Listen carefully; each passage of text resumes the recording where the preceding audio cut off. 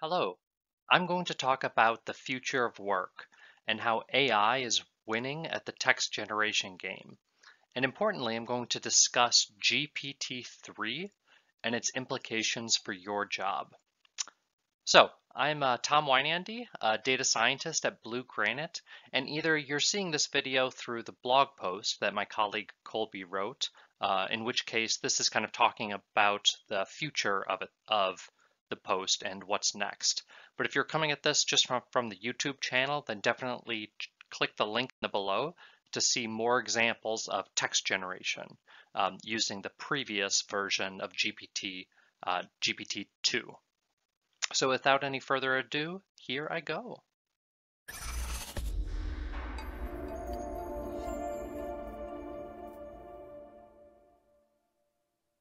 And what I want to talk about, I want to start at the high level and discuss what GPT-3 is, and then kind of get into some use cases and how that's going to impact work. So first of all, GPT stands for Generative Pre-trained Transformer, which is a program that's in its third edition. And it's created by the company, or rather the nonprofit called OpenAI. And this is a recent development. It was just back in May of 2020 that they published a research article about this new algorithm that they're calling GPT-3. And what it is that it's a pre-trained language generation model. That means they trained it on vast amounts of text data. And then, so that way you don't need to train the algorithm to complete a specific task. So it's able to generate text, but without much priming about what you're wanting it to do. And I'll get more into what that means. But it's really been a major development because it's bigger and better than anything that has come before it. So it's really an impressive accomplishment by OpenAI of what they've been able to create. And what's most impressive about it is that it's task agnostic. And that means that, like I was saying, it does not need to be trained to complete a specific task. Often AI is created by something where it's trained to be a chatbot, or it's specifically meant to do language translation or generating articles. But this is task agnostic. And so the next part, which is important, is that you don't need to tune it to perform whatever your specific task is. You can just give it a one-shot example or a few shots example to say, hey, this is the kind of thing that I want. Or you don't even need it to do that. You could just say, okay, type an article for me that matches this headline and subtitle, which is an example I'll give in a second. So the research article about GPT-3 came out in May, but then in the next month, they started releasing it with beta testing to different users. And the results they shared, it really just broke the internet. The AI Twitter sphere that I follow was just all about this, and I kept seeing many examples being posted, some of which I will share now. So let's talk about one of the more impressive ones that comes from the paper itself. One more note about how the text generation is happening is that it's done in an autoregressive format. And that just means that it's taking the previous words and it's using a conditional probability to generate the next word. To put it a different way, it's only predicting the next word at a time. It looks in the past and says, given these words, what is the one next word I want to write out? And it's generating text through that iterative process. And it's very impressive, the complexity of thought, if you can call it thought, but the complexity of writing that it's able to achieve through that autoregressive process. For example, let's talk about some priming. So in the article, the research article, it kind of gave this example where it had primed GPT-3 with this text, which is in gray, where it says the title, United Methodists Agree to Historic Split. And then it gave a subtitle saying that those who oppose gay marriage will form their own denomination. And then importantly, it also says article. indicating that it wants GPT-3 to generate an article for it. So GPT-3 does. Um, and I'm only going to read a sentence or two of this, for the sake of time. But it's a longer quote and really worth reading out in its entirety. So the algorithm responded, after 2 days of intense debate, the United Methodist Church has agreed to a historic split, one that is expected to end in the creation of a new denomination, one that will be, quote, theologically and socially conservative, end quote, according to the Washington Post. So it's a very articulate sentence and sounds as if it's written by a human. So it's an impressive feat indeed. And another application for GPT-3, because it can do different kinds of text generation, is to generate code. So this is one developer was able to kind of use GPT-3 to power this interface where the user types a particular command of, let's see, this is JAX text, I believe, but just some web development, kind of web development command, and it'll produce that content and that code in order to, and then immediately render whatever that is. So it's just the user's only typing at a button that looks like a watermelon, and GPT-3 is able to generate code that produces a button that looks like a watermelon. So this is what I'm most excited about, is the text generation side of this for code. But there's a lot of different applications in this area, not just web development, but I've seen examples on data visualization, SQL queries, regex, which is a pain point for myself. So it'll be exciting to see what are other examples that it can do and how good those are. So I'll get a little more into how GPT-3 works. I said that it was a pre-trained model, but it used an impressive corpus of text. It used over 1 trillion words from which to train on. And part of that were 2 web crawlers, 2 internet book corpora, and then all of English language Wikipedia. It was just a massive amount of text that it trained on. And the results show just kind of how natural the writing does in fact seem. And then after this pre-training, it uses transfer learning, which is how it applies what it learned from kind of crawling and just all the input of text, and it's able to apply that to new settings. And so that's how it was able to read previous news articles and write in a format that's similar to those articles, so that it's transferring that learning from all of that text into all of these different domains. And this is the story that's really impressive about where this future of text generation is going in AI. And this is one chart that looks at the number of parameters involved in the pre-training of similar language models. And the number of parameters is just a good measure for how complex a model is. We can see that just in the middle of 2018 that the models they had tens, or in the case of GPT-1, it had over 100 million parameters, which seems like a lot until you see where it developed from there. So here I'm pointing out GPT in its first iteration and then the second. And it went from 110 million parameters to 1.5 billion. So it was over a tenfold increase of parameters. But even then, there were still some examples that were better than that came out with the next years. So I first kind of started following text generation when BERT came out, which is a very popular one. There's a lot of other models named after Sesame Street characters for some reason.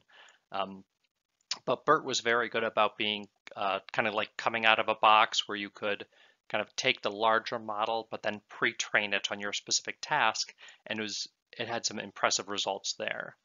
But just in the past few months, at least of this recording, the size of these models has been increasing exponentially, as that line has shown. So the previous winner was Turing NLG, and I'm covering up the x-axis right here. But Turing NLG was released in January of 2020, so not too long ago. And when it was released, this is a algorithm by Microsoft. It was 17 billion parameters, so over yeah, more than twice as large as as the previous text generation model, and it just blew them all out of the park. It was so massive, and this was just in January of 2020. But now we need to see where GPT-3 compares with all of these. Did it still follow that exponential growth? And it did. So previously, Turing NLG was up in that top right-hand corner, but now at 17 billion parameters, it's low on the chart. And remember that it was just May that GPT-3 came out. So the previous largest model was 17 billion, and GPT-3 went to 175 billion parameters. It's over a tenfold increase, and it's just so large, so large. And what's most impressive for this is that we would expect some kind of diminishing returns after this. That we would think, okay, you can only make a text generation model so large before it doesn't become relevant anymore, or it stops getting better after a certain size. But we haven't seen that yet. So we still don't know what the upper limits for these models are. So I think it's just only a matter of time before a better one replaces GPT-3, and yeah, and they'll just keep improving. So here's the future of GPT-3. So far, more pre-training is yielding better models, as I said. And with that, there's no end in sight. Right now, the constraints on creating larger models come in from being able to have enough training data to use, because there's only so much text that's easily available on the internet to scrape and use. But also there's economic constraints. So GPT-3 took 10 to the 23 flops to train, which cost, people are estimating, this isn't widely known, so I can't confirm it, but it's estimated that GPT-3 took $12 million to train, which that's an expensive algorithm. So there are economic constraints that are very real in this area. And where I see this going, again, I think there's going to be rapid development in the next few years, in the same way that how computer vision improved an impressive amount in the past 5 years. I think we're going to see text generation really take center stage in this area. But GPT-3 is not available yet to the broad public, at least as of mid-August that this video is made. And they are going to release it, their website says soon, through an API, but it'll cost something. It'll be for a price. Even Turing NLG isn't completely available to the public either. So there's a lag in making these available for people to use. So if you have read the blog post that my colleague, Dr. Colby Ford, wrote that used text generation, he trained that on GPT-2. So everything that was made was with GPT-2, the previous version. And even with that, it was still very good. So I look forward to what we can do at Blue Granite next for using the third iteration of GPT-3. And now getting to the questions of how this is going to take over your job. So what are the limitations of GPT-3? And the first of which is that the examples that I've shown, they really seem like there's a lot of selection bias going on, which means that only the best examples are being shared online, and of those, only the best of the best are retweeted a lot and shared more broadly. So we're only seeing the cream of the crop, and it's not necessarily a random sample of what GPT-3 is capable of. So we're seeing in its best light, not necessarily what the typical response is giving. And yeah, and the next thing is that I don't think GPT-3 is going to be taking over jobs, at least for jobs that are involving more skill. And this is a unique question to me since I'm an economist by training. So, but what I see is that AI broadly is augmenting skilled labor, not necessarily replacing skilled labor. And to which I welcome. I think we're going to see AI and GPT-3 or whatever number we're on kind of become something like Clippy, where our own work is being augmented by AI, where it's being able to create some base tasks that then we edit down and improve. And that's what I would really like, actually. Um, I would love for some text generation model to write a blog post for me that then I can edit down to exactly what I want. I would love AI to be able to build me a website if I just type a few commands, and then I can fine tune it to exactly what I want. And I would love some text generation to write chunks of code for me that then I can like modify to complete the task that I'm specifically looking for it to do. And overall, I think it was put best by one user on Twitter who says to replace programmers with GPT-3, clients would have to accurately describe what they want. We're safe. So this is saying that there is still a purpose for humans. We're not going to lose our jobs over this, um, but it might change our jobs and it might change our day-to-day work. And I'll just leave you with one final example. Someone asked GPT-3, uh, let's see, they wrote the black text, or the bold text rather, saying if MC Hammer would run for president of the US, this would be his election program. And then they wrote the number 1 to show that it's an enumerated list. And GPT-3 wrote down MC Hammer's presidential program, saying that he would make the nation's laws with rhymes, not with money and lobbyism, and he would build everywhere and all over America roads asphalted, clean, safe, and good, only with hammer. And it goes on with with a very transportation and rhyme-centered political platform. Um, so with this, we can see it's not perfectly human. It doesn't sound like like if I would make some comical list like this, but it's still pretty good. So there's limitations, but I'm more impressed by what GPT-3 can do than I am surprised about what it can't. So with that, yeah, feel free to click the blog post in the link below, and thank you for watching. All right, have a great day.